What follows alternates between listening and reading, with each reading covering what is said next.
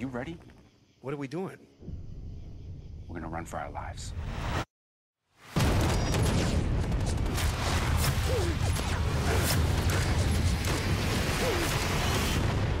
We're halfway home. Halfway? I'm Chicky Donahue, and I am not supposed to be in Vietnam. Hey, get your ass out of bed, you lazy bum. Look at you, sleeping your life away. Look at these scumbags. Hey, you're embarrassing yourself and you're embarrassing your family. Do these protesters not know that our soldiers see that on TV? I'd like to go over to Vietnam, track down all the boys in the neighborhood, and give them a beer. I could do that. Do what? Bring in beer. He's not serious. He's hammered. Look at him.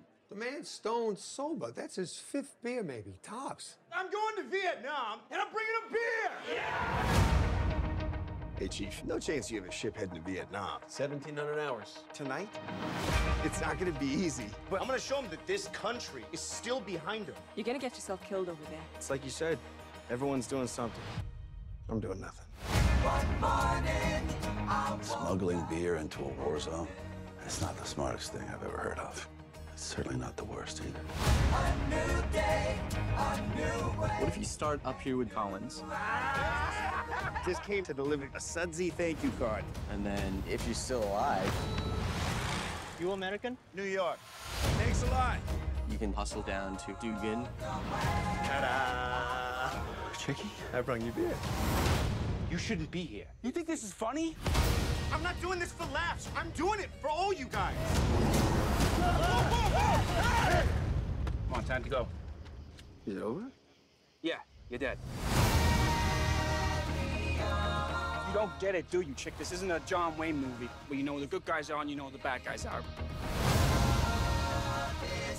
I didn't come all this way just to quit. Somebody's got to be here to see what's going on. I want the truth told. For them. They're just kids. You're gonna find out it's a lot harder to get out of a war than it is to get into one. I'm trying to show them that somebody back home is still behind them. You got a good heart, Chicky. It's your brains I'm worried about. Who's this hand job? It's my next door neighbor. He brought me a beer. Hi.